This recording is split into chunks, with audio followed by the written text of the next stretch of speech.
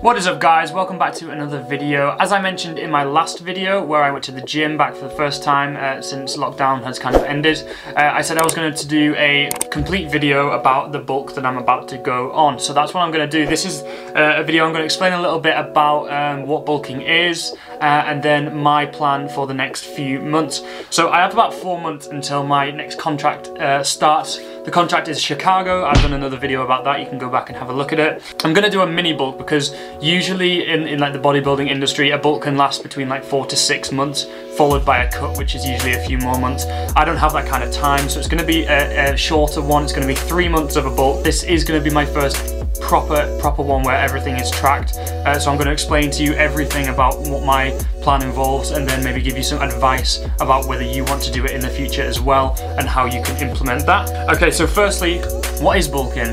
If you've joined this video, you probably clicked on it because you don't know what it is. So that's what I'm going to explain to you. I actually did an Instagram post about this earlier today.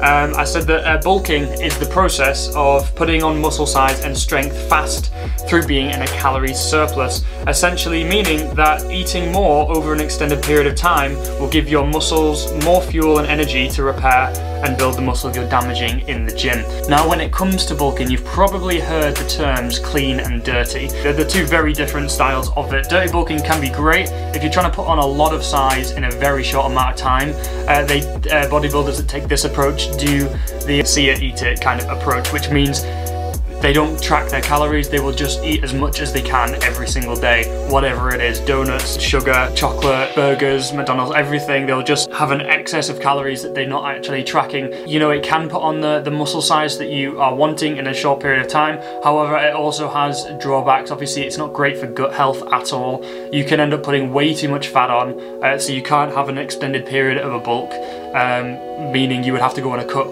before you've got like the muscle size that you wanted because you've got way too much fat on you. Versus a clean bulk usually takes a little bit longer to build because you're eating a little bit less than you would on a dirty bulk. However, it is a lot better in the long run for your gut health, and it means that you can have an extended period of a bulk because you're not putting on as much fat that goes with the muscle. So that's kind of what this is. It's going to be a little bit of a mixture, but more leaning towards the clean part of the bulk for me. I'm going to explain the exercise program. Okay, so first up we have the exercise portion of the program. Now there is 3 phases to the bulk that I'm going to do. They're each going to be 4 weeks, so 12 weeks in total. The gym only opened last week, so I'm going to do something a little bit different. I'm going to do, for the first 4 weeks, I'm going to do a 4-day split routine. So it's going to be push, pull, legs, and then strength. And then the next 8 weeks, or phase 2 and 3, is going to be a 5-day split, which is going to be back and biceps, chest and triceps, legs, strength, and then shoulders and arms. Obviously, hypertrophy is going to play a massive role in my workouts.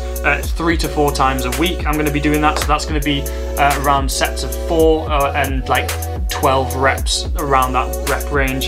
And then strength, obviously I'm training once a week, which requires a lot more high volume, low repetitions.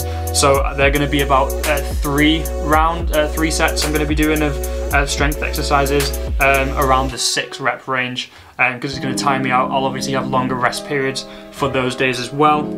I'm going to be focusing on progressive overload. That's going to be really important. Obviously I want to build my strength, I want to build my muscle size, and that's only going to happen if I'm increasing the weight, if I'm increasing the reps that I do as I get stronger and as it goes on. Another thing that I'm going to be doing is every Monday I'm going to be recording everything. It's going to be my weight on the scales, my arm size, so I'm going to measure it in inches, same with my quads and my chest. It's really important to do this so that you can see if you're on the right track over the weeks. I'm also going to record my weight and reps and rest time in the gym so that I can really make sure I am progressively overloading, and also can help you feel really accomplished seeing on paper, or whether it's on your notes on your phone, how well you're getting if you lifted a heavier weight this week, or you lifted more reps of the same weight than last week. So onto equipment. I don't have any crazy equipment. It's stuff that I've kind of accumulated over a couple of years. I've got my knee pads, which would be great for my squats. I have liquid chalk, which is great for grip, whatever I'm doing. Belt is just a lot of support. However, I'm probably going to need to adjust it because over time I'm going to be getting a little bit fatter, so it's probably not going to fit me straight away. Then I've got my wrist wraps, also great for anything, like just to protect the joints and the bones in the wrist. Lifting straps, especially for my deadlifts, and then elbow sleeves, which my girlfriend is currently sending to me. Okay, onto the diet portion of the program. So my total daily energy expenditure, my TD, is 2,500 calories or around that range on a non-exercise day. So obviously when I do exercise, it usually goes up to 3,000 or more than that. So what I will be eating is 3,500. I currently stay around 2,000, so this is an extra 1,500 calories. It may be a bit lower after the first week. I'm going to see if that is too much. I'm hoping to gain about ½ a pound per week. So if I find that after 1 or 2 weeks that is putting on too much weight too quickly, then I will like lower it by a couple hundred calories, or again if I'm not gaining any weight and I'm burning, because I've got a fast metabolism, burning too many calories, then I'll up it a little bit to maybe like 3,700 or 800. I'm also aiming for about 200 grams of protein a day. This is really important. If I do not have enough protein in a day, doesn't matter how much I do in the gym or even how much rubbish I eat, it's not gonna build, because protein is the main thing that builds the muscle, so you really need to have it. So I'm gonna get 200 grams of protein per day. I'm not too worried about the other macro split. That'll kind of happen as it happens. The idea is, you know, you want to reduce your refined sugar, your sweets and your chocolate. So I'm still going to eat the exact same amount of chocolate and crisps as I already do now. Just like alcohol, it can lead to inflammation in the body, which you can gain excess weight and can actually inhibit that muscle growth, and that's not what you want. I'm going to be having about 4 meals per day and about 2 or 3 snacks as well. It's also really important, I will state, is to record your calories, at least for the you know, for a while at the beginning. I'm definitely going to be recording my calories so that I know exactly how much I've eaten, so I don't go over or under, and I'm getting the right amount of protein. With that being said, it's important to know what kind of foods you need to eat in the week. Alright, so it's really important you're getting high protein sources, so you want stuff like salmon, chicken, tuna, beef, eggs, milk, ham, bacon, cheese, lots of different kinds of beans, chickpeas, nuts, yogurt, pasta, rice, avocado, oats, lots of veg, and obviously lots of fruit as well. Alright, now moving on to supplements. Obviously this is up to you when you're doing a bulk or planning a bulk. You don't have to have any of these. Some of these can be helpful, some of these you don't need, it's just for more experienced people. So obviously we've got protein first, we've got whey protein, casein and clear whey. I'll be having about 3 a day. I'll be having 1 in the morning, first thing when I wake up, 1 post-workout, and then 1 before bed. If I don't do a workout, then I won't be having the post-workout one, so it'll just be 2 a day. But I've still got lots of other ways of getting my protein in. Then we have BCAAs, again, not compulsory. I just find they're great. Creatine monohydrate is an absolute winner. Like, I would definitely recommend you to get some creatine. We've got some pre-workout. This is only going to be used on the strength days. It's not going to be regular. My strength days, obviously, I'm going for like PRs and heavy weight, so it's important that I have a lot of energy to be able to lift. Protein bars, I'll be probably having about 1 protein a day, so I've got like a plethora of different kind of protein bars, which is great. I'll have super greens in the morning, along with my omega-3, alpha men, and zinc and magnesium for my immune system health. And then we have rolled oats as well, which isn't a supplement, but it's useful and it's great for a breakfast when you mix it with other stuff. Alright, moving on to the mental effects. So obviously I'm not fully versed on how this is going to affect me mentally. However, I am very well aware of how I don't like to see extra weight on my body. So I'm going to very much focus on the end result that I want, and everything that I'm doing in the meantime is to get there.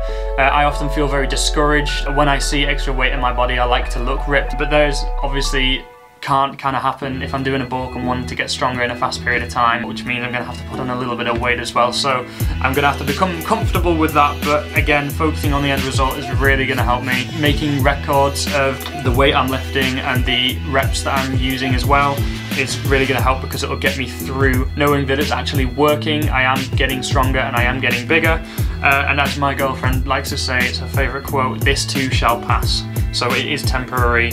You're going to get to where you want to be before you then do your cut, and you'll get rid of that extra fat. Alright, so the main points of advice that I would give you if you are considering doing a bulk yourself. 1. Research and create a training plan based on you. You can't copy anybody else's, because everybody has a different body, everybody has a different BMR, everybody has a different energy expenditure. Some people like certain exercises, some people can only work out a certain amount of days a week. So there is no one size fits all. I suggest that you do your research, have a look around, figure out what your numbers are, and then put a program together for yourself that you know you're going to stick to, that's going to benefit you the most. Number 2, keep training consistent. Your body thrives with consistency, and all you're going to be doing each week is, you know, progressively overloading. So you're doing like the similar exercises, working the similar motions and movements of each muscle. You're just going to be upping the weight, upping the reps. So it needs that consistency. Your body's not going to improve if you do this exercise for this part one week and then do a different part and a different exercise next week, because it will adapt to the first exercise, but then if you don't do it again, it's not going to get any stronger and it's going to go back to as weak as it was before it did it. So it's important to do the same thing,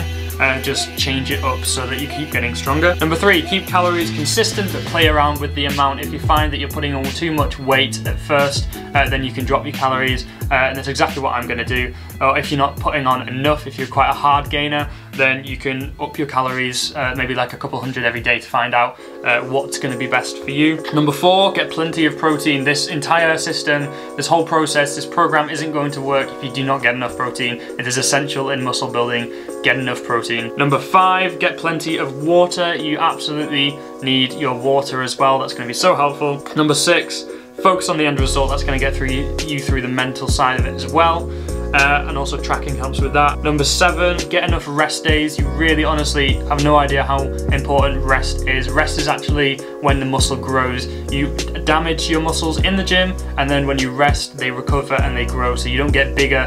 It's not like you work out, the more you work out, the stronger you're gonna get. No, that's not actually true, which is why I'm gonna be doing 4 days and have 3 full days of rest for the first 4 weeks. You can do a solid hour for 4 days a week and absolutely get the results that you want. Number 8, get at least 8 hours of sleep every night. Your muscles need that time to recover. It is so important. Number 9, keep refined sugars to a minimum. Spend your calories on protein-rich food and good fats. That's very important as well. And then finally, number 10, record everything. So you always know that you're getting better, you've got your weight, you can see, you can track how well you're doing. That way you can adjust where you need to. If you have no idea where you are from when you started, then it's going to mess with your head. You're not going to be able to continue. You don't know if you've gotten better or you've gotten worse, and all you'll see is the weight gain. So it's really important to track everything that you do. In summary, I'm going to keep you guys updated. Go follow my 2 Instagram accounts, JoelBenjamin10 and jb-fitness_pt. I'm going to be updating each week about my physique and my measurements and everything.